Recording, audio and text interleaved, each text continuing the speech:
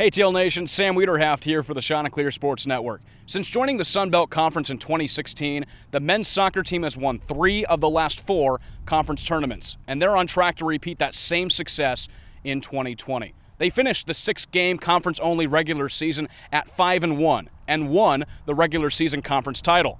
Head coach Sean Docking says, "If it ain't broke, don't fix it," and he's kept the preparation the same heading into the Sun Belt tournament this week.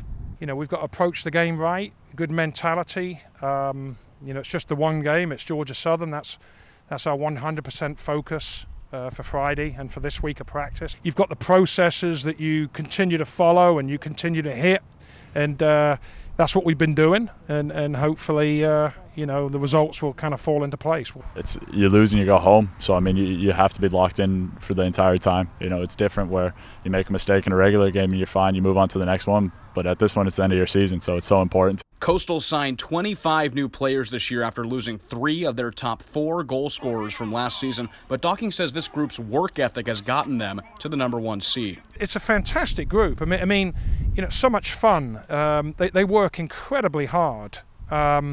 We've kind of tried to develop a style this year of hard-working guys that can get in the right spots, being organised, outworking other teams, and they've really bought into that. The Chants match up with Georgia Southern on Friday at 4 p.m. in Atlanta, and if they make it through, they play the winner of Georgia State and Central Arkansas on Sunday for the Sun Belt Championship, as Coastal is looking for their 4th Sun Belt title.